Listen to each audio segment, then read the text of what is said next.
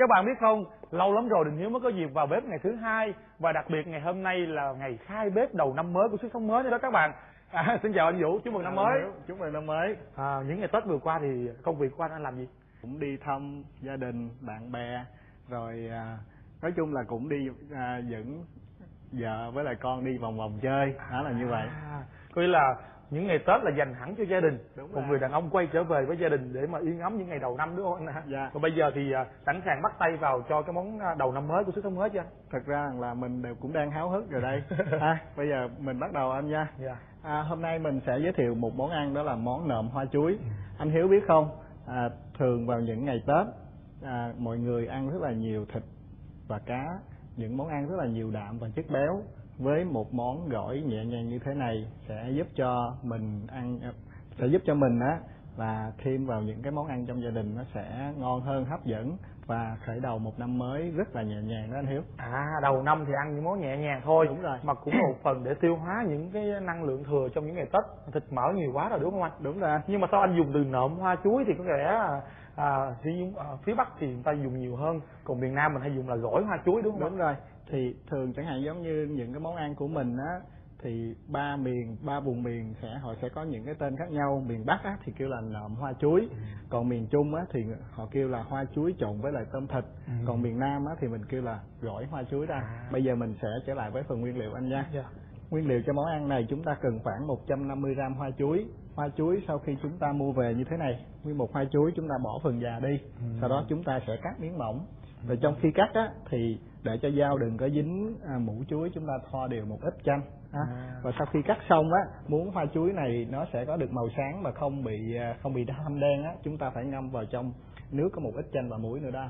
Tiếp theo nữa là chúng ta cần khoảng 100g tôm sú. Tôm sú chúng ta sẽ mua về lột vỏ như thế này, chẻ lưng đi, sau đó chúng ta sẽ bỏ phần chỉ đen luôn cho nó đẹp. Sau khi luộc xong chúng ta sẽ ngâm ngay vào nước để cho tôm mình sẽ không bị cong và sẽ không bị teo nữa. Thịt thì chúng ta sẽ chọn khoảng 100g thịt heo. Thịt heo chúng ta cũng sẽ luộc sẵn và cắt miếng mỏng như thế này luôn. 50g giá, một nhánh rau thơm đó anh, một ít ngò nữa, khoảng một muỗng canh đậu phộng chúng ta sẽ rang cho nó thơm đi, một muỗng canh hành phi. Gia vị chúng ta sẽ dùng là nước chanh đường cắt trắng và nước mắm ngon nữa anh. Và bây giờ mình sẽ bắt đầu phần chuẩn bị anh ha. Tôm thì mình cũng đã luộc rồi, thì còn phần thịt thôi. Thịt thì mình cũng đã luộc sẵn và mình cắt miếng mỏng như thế này luôn. Mình sẽ dùng thịt ba chỉ anh hả? Dạ, người Bắc thì kêu là thịt ba chỉ, người Nam mình kêu là thịt ba rọi anh ha.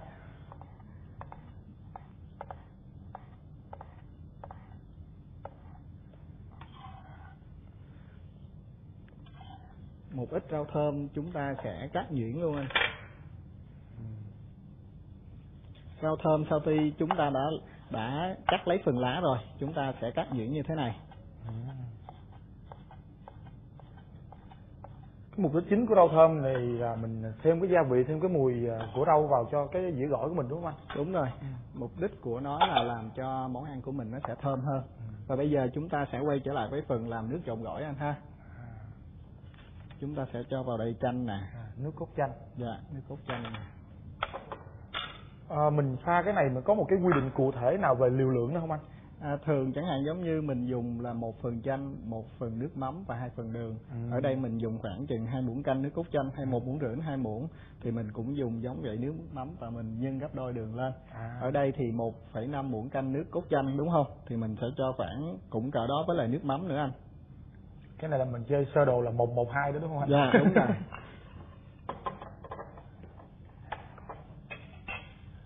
Sau đó mình sẽ cho vào đây 3 muỗng đường anh ha.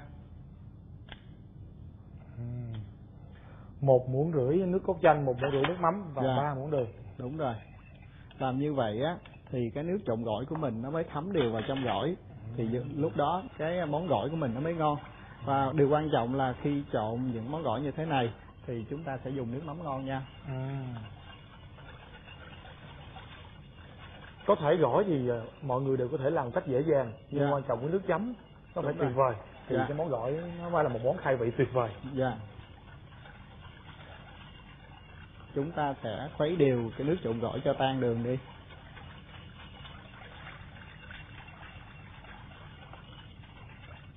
Chúng ta để qua một bên. Và bây giờ chúng ta sẽ trộn gỏi đây. Đầu tiên á, trộn gỏi thì chúng ta sẽ để tôm với lại thịt.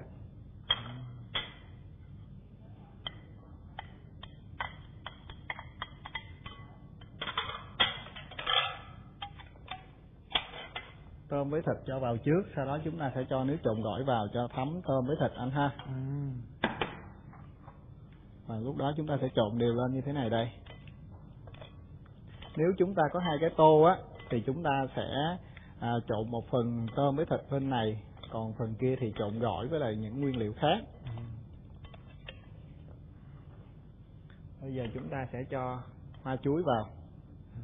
Hoa chuối này là mình lấy ở bên trong cái phần non nhất là mình sắc thành từng sợi hay là mình trộn, nhưng mà có cái quy định nào về hoa chuối, có nghĩa là hoa của cây chuối nào cũng có thể làm gỏi được anh hả? Việt Nam mình á thì có rất là nhiều chuối anh. Chuối vàng ở Mỹ Tho nè, chuối dạ hương nè, chuối tiêu nè, chuối sứ và chuối mốc nữa. Thì hoa chuối nào cũng làm gỏi được hết, nhưng mà ngon nhất á là gỏi hoa của chuối sứ anh. Là do cái vị của cái hoa chuối đó hay là do cái hoa chuối nó ít cái nhựa ở bên trong hay là như thế nào anh? Giống như mình nói thì hoa chuối nào thì cũng dùng được hết, nhưng mà thơm và ngon nhất là hoa của chuối sứ và hoa của chuối tây.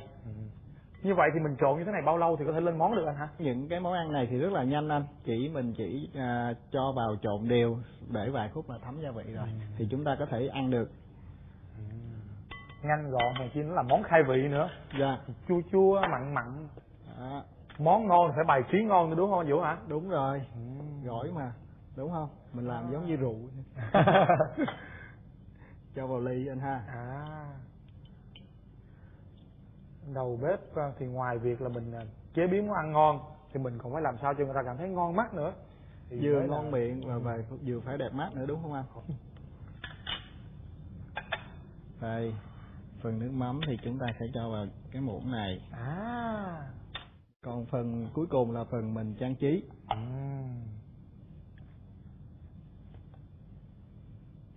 Anh Hiếu biết không, thường chẳng hạn giống như chuối á, thì chín rồi á, thì người ta sẽ cắt bỏ phần hoa chuối đi.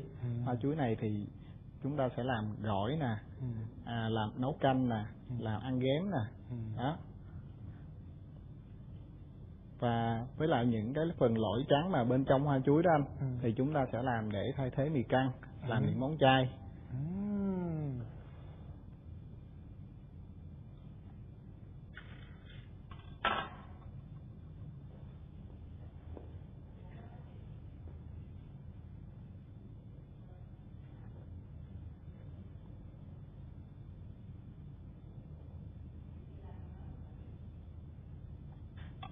Ngoài ra anh Hiếu biết rằng là hoa chuối có nhiều chất xơ và chất chát giúp cho dễ tiêu hóa nữa.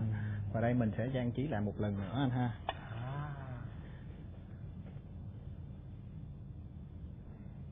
Cái gì cũng phải từ từ. Dạ, tại vì thường chẳng hạn giống như gỏi với hành phi á, đậu phộng với hành phi á, nếu mà mình cho lên trước á thì nó sẽ bị mềm, anh biết không?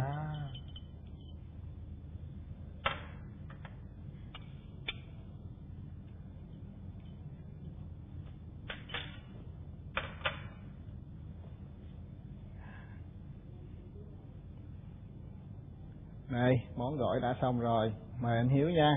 Rồi. Chắc hẳn là quý vị cũng đồng quan điểm với Đình Hiếu là món gỏi mà được trang trí này rất đẹp đúng không ạ? Anh Hiếu có muốn nếm thử không? Thôi Hiếu chỉ để nhìn ngắm thôi, chứ món gỏi thì cũng thân quen và gần gũi lắm rồi. Hy vọng rằng quý vị cũng thử một lần mình làm lại món gỏi này và trang trí theo kiểu của anh Vũ các bạn nhé.